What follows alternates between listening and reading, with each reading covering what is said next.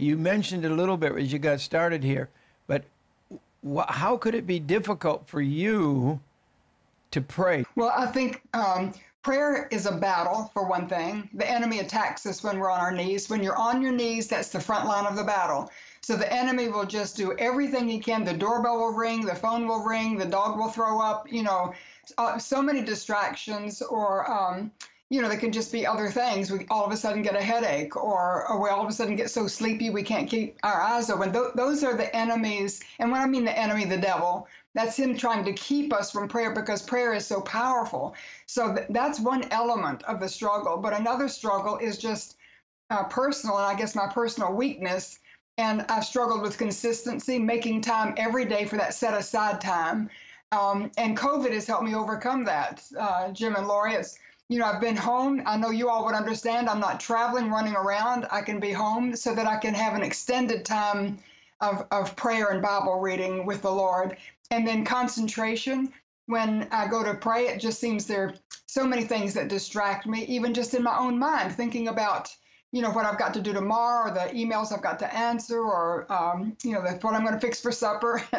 And then the content.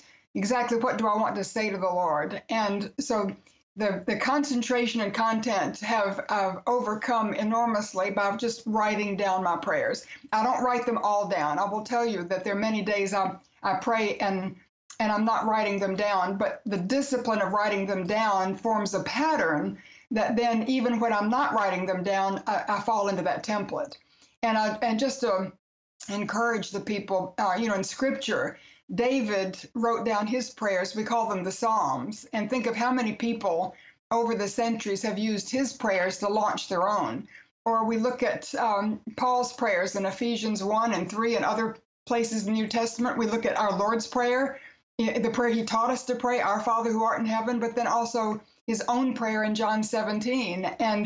And so prayers in Scripture, people have written them down to help us launch our own prayers. So these prayers in this little book aren't meant to be a substitute for your own prayers. They're just meant to launch you into prayer. So that I've put in the book blank pages, hoping that as you read my prayers, your own thoughts will trigger and you'll want to write down your own prayers. And it just helps with concentration and content. And I think it's a blessing then in time to go back and see the way you were praying and find out how God has answered, because the last element, there are 4 elements in my prayers: the worship, confession, thanksgiving, and intercession. And when I intercede, I want to come back and thank the Lord for his answers to prayer. If I write them down, if I write down what I've asked him for, then I won't forget to thank him when I come back to that prayer.